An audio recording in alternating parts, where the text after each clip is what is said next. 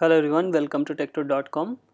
In this video we will solve this problem or basically example, and this example is to illustrate the protocol of multiple granularity.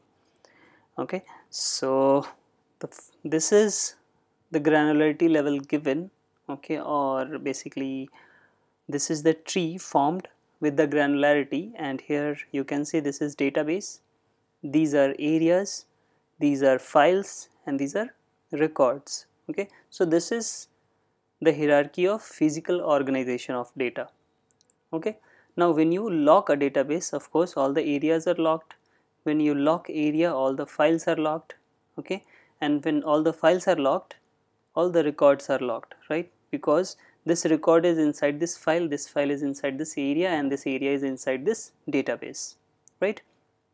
Okay, now we are following multiple granularity protocol, and the first thing, a transaction T1 wants to read RA2. So record RA2, it wants to read. Fine. So where is RA2? This is RA2, it wants to read, right? In order to read this item, what the transaction needs to do? It needs to obtain a shared lock, right? But before it obtains a shared lock, here we already know that it needs to travel from root to this node, and it needs to check that whether some node is locked in this path.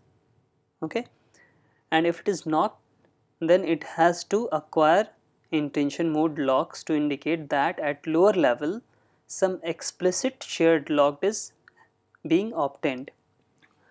Now it starts with database, and here database, as it is no lock is there, so it will obtain a intention shared lock, right? It indicates that at lower level shared lock is obtained explicitly, right? Okay, now this one again intention shared lock it will obtain, here it will intention shared obtain, and then finally at this level it will obtain a shared lock, and then it will perform this read operation. Fine. Now this second example is that transaction T2 modifies database item RA2. Okay, record RA2. As you can already see that, this database item is already locked with shared mode. Okay, and here it has to modify, and modify needs a exclusive lock. Modify means writing the data. Okay, so to write the data it needs to obtain an exclusive lock, and exclusive lock is not compatible with this lock, so it won't be obtained, right?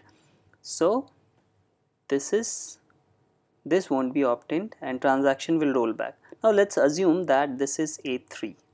Okay, let's modify a bit, and this is A3 now. Now somewhere here we will have RA3, and transaction T2 wants to write this item RA3. Okay, now in order to write this item RA3, it has to obtain a exclusive lock, and if it has to obtain exclusive lock, first it will have to check whether at upper level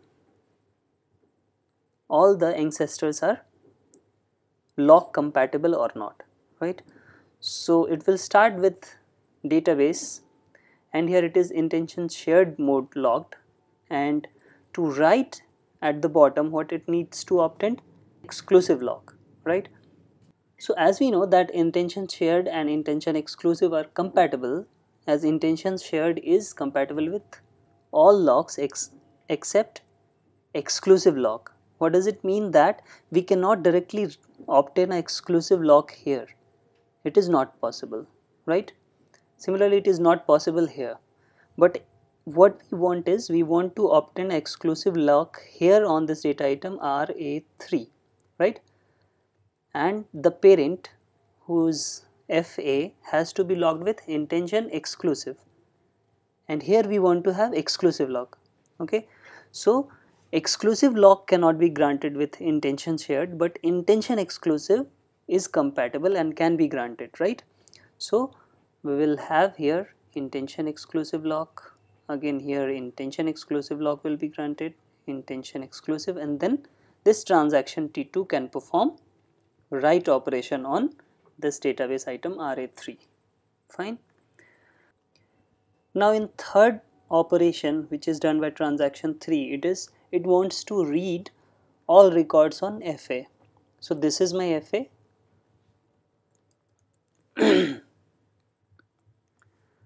This is my FA, and this transaction T3 wants to read all record.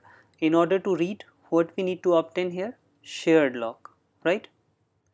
And now we need to understand whether shared lock is compatible with intention shared or intention exclusive. So as we know that shared lock is not compatible with intention exclusive. Okay, you can refer the compatibility matrix. Intention, this shared lock is not compatible with intention exclusive, which is already there obtained by transaction T2, right, in order to write this data item R3. Fine. So this shared lock cannot be granted here, so this transaction will not execute. Now R4 reads entire database DB. So in order to read entire database DB, this transaction T4 needs to get a shared lock here. Again, in order to get shared lock, we need to check whether shared lock is compatible with intention shared and intention exclusive. Okay, so if you refer the compatibility matrix, intention exclusive is not compatible with shared, so we cannot perform this operation or this entire operation by transaction T4, right? So it means that these two operations 1 and 2 we can perform parallelly, but due to the conflict, due to this second one, this transaction T2, which has done some exclusive intention exclusive lock, we cannot perform these 3 and 4. Okay, so this was an example on multiple granularity, and I hope you understand it. And if you don't, please ask your doubt, specific doubt on tech2.com, and if you have not understood entirely, please repeat the video. So see you in the next lecture, where we will learn timestamp ordering protocol. So thanks for watching.